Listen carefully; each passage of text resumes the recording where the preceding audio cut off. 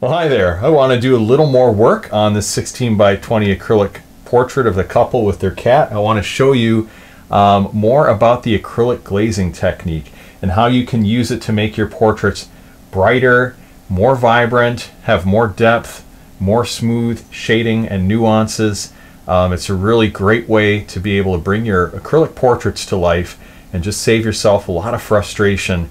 I've been using this for many years to make my portraits look like they're painted in oils, and so grateful to Norb Cox for teaching me this technique years ago. I want to show you how to do this in your own portraits using this as an example. So just be a little snippet of what I do in the studio on a daily basis.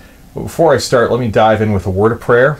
This is a new painting session, and I want to just invite God into this process here. He is the master artist, so just want to ask for his help. So Father, I ask you, bless me as I paint this portrait. Apart from you I can do nothing. With you I can do all things. So guide every brush stroke, give me wisdom, help me to be able to mix the colors appropriately, get the values correct. Bless the students as they're watching. I pray you'd help them in their portrait paintings or whatever they're working on to do it to their very best ability. Give them peace and confidence as they paint, and the belief that they can do it, Lord, that you'll help them. So I ask a blessing on this time in Jesus' name. Amen. All right, so I have my standard palette here: raw umber dark, burnt sienna, raw sienna, ultramarine blue, alizarin crimson, pyro red orange, Indian yellow, titanium white. And I'll put some matte medium on the palette, and this is just clear acrylic without pigment. You can get it pretty much at any art store. I use Liquitex or Nova Color, and it dries crystal clear, and you just mix it with your paint like you would with water, only it makes the paint more fluid and gives it a smoother finish than just mixing it with water.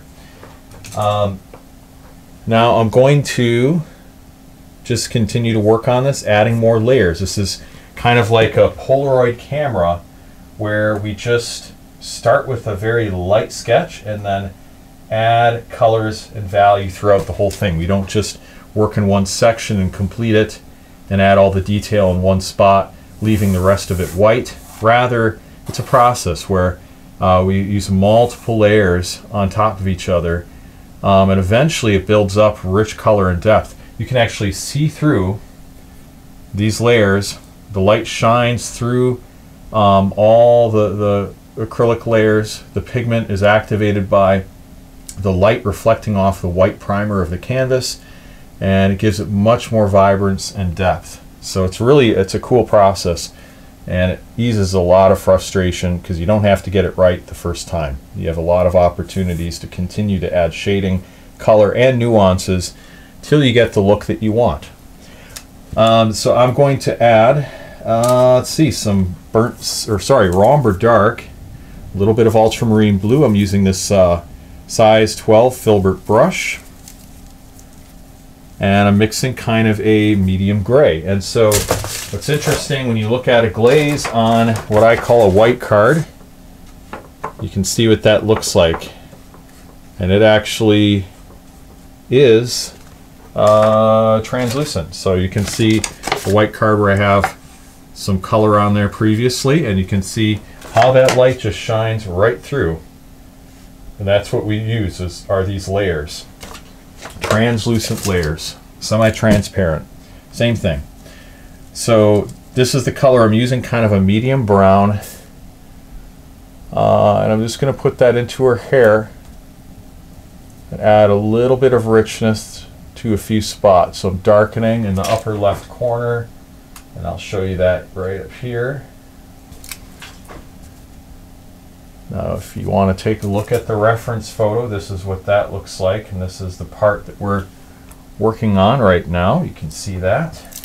So we're trying to capture these darker values up here and get some differentiation between this darker shape and then this lighter highlight right here. You see that? And then in the midst of that we have all these dark pockets, but I'm concentrating on the midtones. All right, so this overall sense of this area here, how it's a little bit darker. Now let's go back to the painting. And we just work some of this in.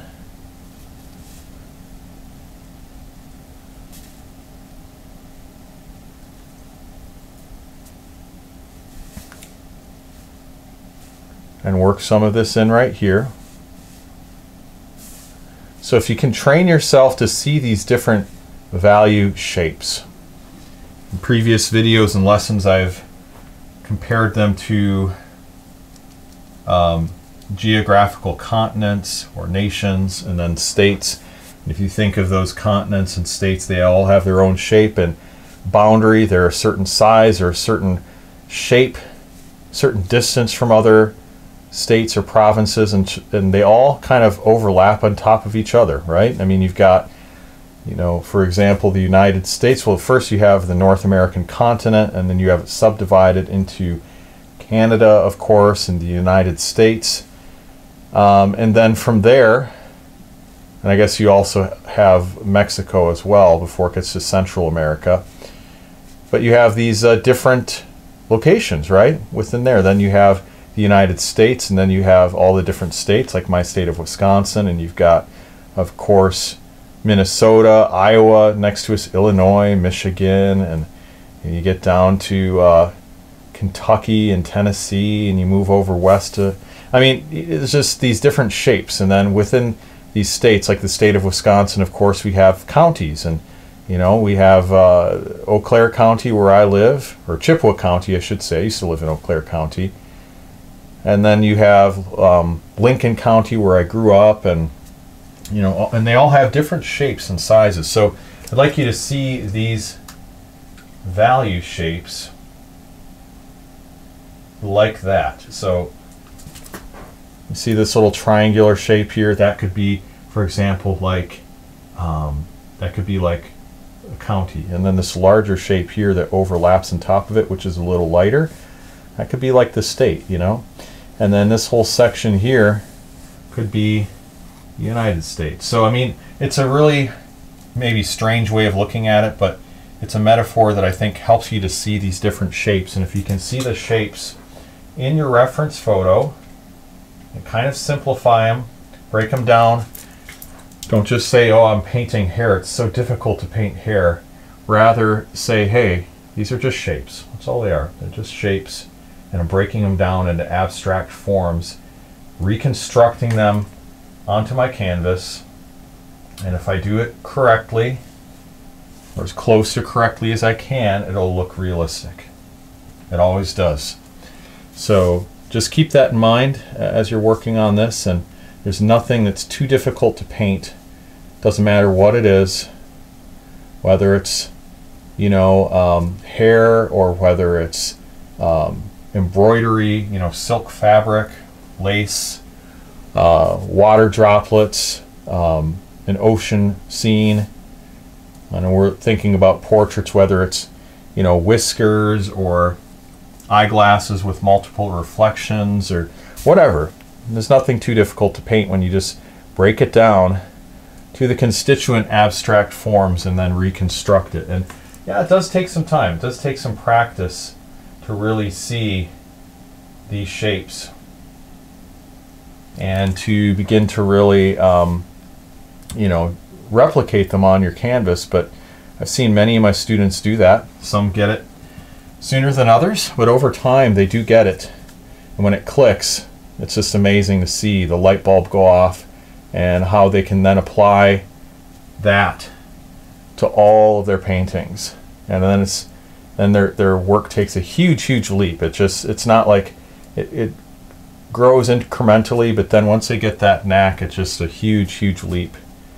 And so I'd love that to happen for you as well. And you know, consider checking out my classes on my website at realisticacrylic.com. You can see what I have available. Some are available for free, and some, you know, are paid. But I have a whole bunch of classes there to help you get from where you're at right now in your portrait painting and become better. So I'd love to share those with you. realisticacrylic.com. Check that out. All right, so we're just continuing to add some more of these glazes on top, and just, like I say, adding more depth, little by little. and that's all there is to it. So again, this is the process. This is where we're at in the painting right now, with several layers on it, and it's a little more than halfway done, but there's quite a ways to go yet. We've got a lot of detail to add, a lot of nuances, but hey, I hope this video helped. I hope it made some things clear for you in terms of the glazing technique and how you can use it to make your portraits, again, more vibrant, more realistic, give you an opportunity to add layer upon layer, nuance upon nuance. Again, check out realisticacrylic.com, and I have tutorials there, classes you can check out. Like this video, subscribe, would love to share more with you, and by liking and subscribing, you help me to share this with more artists and create this this movement of realistic acrylic portrait painters online. So thank you so much for watching. God bless, and we'll see you in another video real soon. Take care.